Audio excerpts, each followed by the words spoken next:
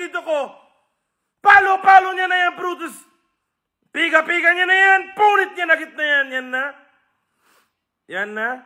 Nilalabas niya na yung kasangkapan sa prutasan, mga insan. Yan na yung Brutus.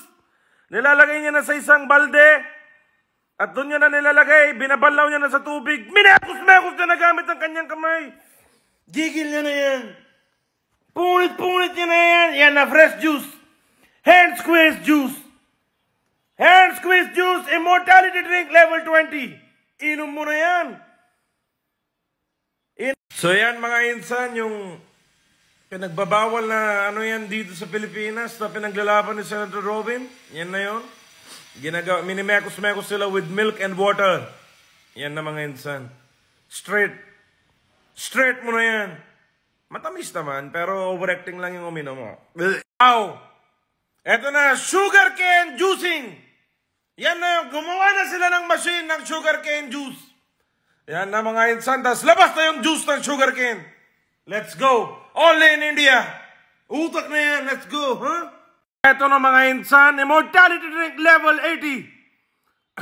Mahilig ba kayo sa aloe vera juice? Yan na si insan ko gagawa. Para nasipon yan, no problem yan. Na mga batya ni ready niya na. Masala. Salt. More masala, more salt.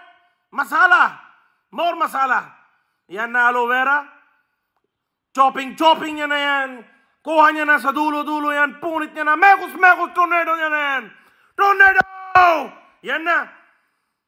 Tornado ulit. Mekos. Yan na, serving. Inom mo na yan, insan. Good luck. Heaven na yan. Oh, sobra na mainit dito, Pilipinas. Eto na si lolo ko. Grinding na siya ice. Nilalagay niya sa kanyang kamay. That's how we do it in India. Because we have the 99% na germ-free na kamay. Yan na.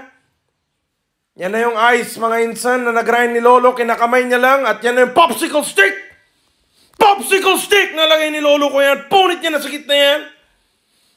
Lagay niya na dalawa yan. Okay, lolo. Yan na. Sinishape niya na yung ice sa gusto niya. Shaping na ni lolo ko yan. Mga insan. Shaping niya na yan. Okay, nilagay niya na sa dulo. More ice. Kumuha na siya ng maliit na plato. More ice. Grinding na ice yan. Sobrang mainit. Si lolo ko na gumagawa ng paraan para pasayahin yung buong family namin yan. Palo na ni lolo ko yung ice.